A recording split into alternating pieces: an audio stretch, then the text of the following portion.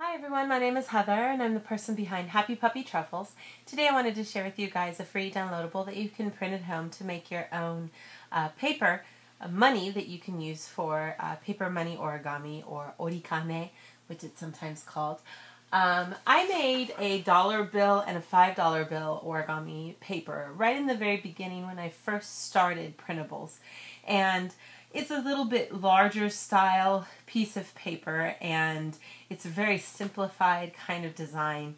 And I thought, after getting 100,000 subs, that maybe it'd be a good time to reissue my dollar bill. And so this is the new design version for the dollar.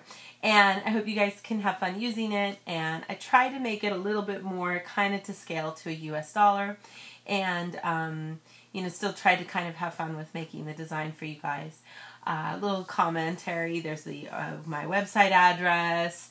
The Nagasaki, Japan, where I live here.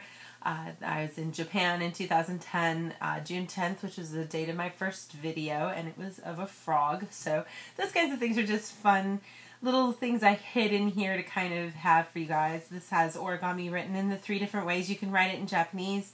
Hiragana, kanji, and katakana. There's the QR code to go to my site as well. So I hope you guys, and if you're familiar with the old US dollar, there's a little tiny owl in the corner up here, and so there's a little tiny puppy here. So anyways, I had a lot of fun making this, and I hope you guys can enjoy using it. What I decided to do this time is, I've always kind of wanted to do this with regular origami paper, but I was worried that the paper wasn't quite big enough. A4 paper is really long. US letter size is shorter. I don't want to run the risk of you guys trying to print things at home and winding up getting 2 pages, or things need to be shrunk down to be printed on 1 page, all those things. So, but the general idea of having a double-sided paper that you can just fold in half, I wish I could do that with regular origami paper, because that would be cool too. But I'm doing it for this dollar, and so all you need to do is just cut out along the dotted line here. So when you print out the paper, it looks something like this after you cut it out. Now, if you wanted to, you could choose to cut it in half, because a lot of the money origami doesn't require, it doesn't really show the back side of the bill. For example, this shirt I'm going to show you guys today doesn't need one either, but I'm just going to show you guys how to fold it if you were to fold it in half. What you do is just fold it in half, and that should give you then a double-sided piece of paper that has the dollar on the front and then the $1, the back side of the bill, on the other side. So, pretty easy stuff. So when you look at things with the front of the bill, up at the top here, we want to fold just a little bit of this flap down. And really you just kind of want to get it so that you can kind of come to the edge of the back side there. Flip it over. We're just going to go ahead and fold everything in half. You want to try to keep things together, especially when there's stuff down here where stuff can shift around a little. It's good to kind of get both ends going first and then meet in the middle. And then I'm just going to go ahead and fold into the center here from these outer edges. It can be a little tricky when you're dealing with double paper because it's thicker than normal, but just take your time. Try to get things nice and creased out.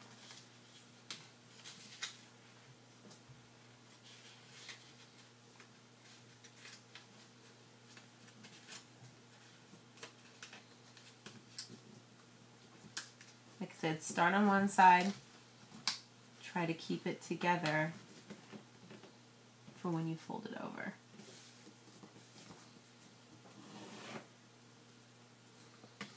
So you get something like this.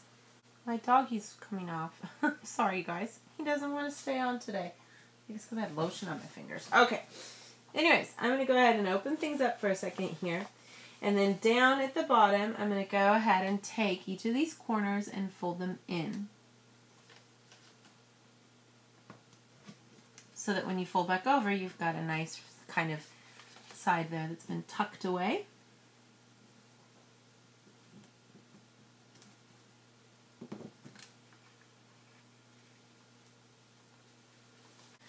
go ahead after folding both of those to fold those flaps back in, and then we're just going to take the top part and fold it back right over what will be the collar there, right along the edge.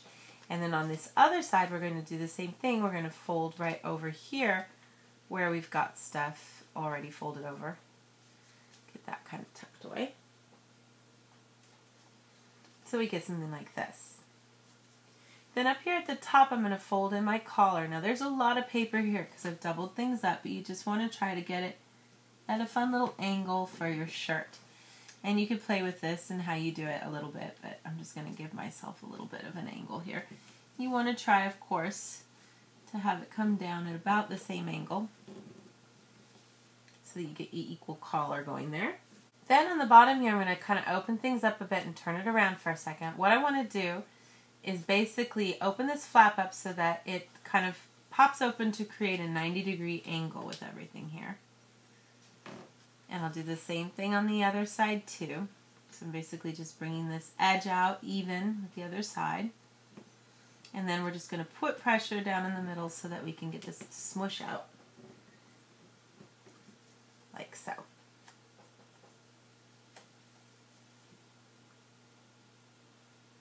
Then if I just turn it around, I'm just going to take all this and pull it up.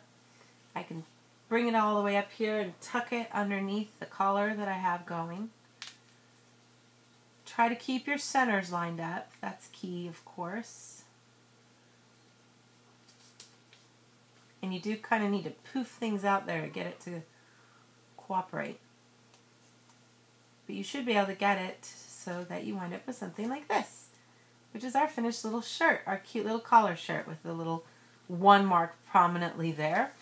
And that's just one of many ways you can use this dollar paper, this printable, to make your own projects. There's tons of really amazingly cool origami out there that uses money.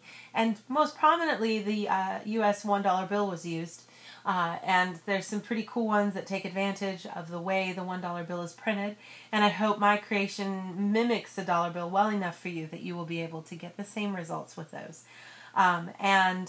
You know, I hope you can enjoy finding some of those. I wish I could share those with you, but, you know, the artists do not give permission, so I have to steer clear of that. This is a traditional origami project here, so I was safe to share that with you guys. But, again, this paper is available on my website. There's a link in the description below, as well as in the little fancy cards thing that YouTube has now. So check that out, and yeah, I'll have some more fun projects to share with you guys in the days to come. Thanks again, you guys, always so much for all your support. I do intend, I know this is kind of at the tail end of this video, but I do really want to do a big kind of way to celebrate, because I'm celebrating an anniversary for my channel, and I just passed the 100,000 sub mark, and I'll be passing thousands video mark and all those different things. So I do intend to do something and to do a giveaway. I know I haven't done a giveaway in a while. So, you know, be patient for that. It's probably not going to be until later, until May, just because things are a little crazy and busy for us right now. But, yeah, I will try my best to get that together for you guys, because you all definitely deserve it. Thank you again so much, and I hope you guys all are enjoying your spring right now, and I'll have some more fun things to share with you guys in the days to come. Thanks. Bye.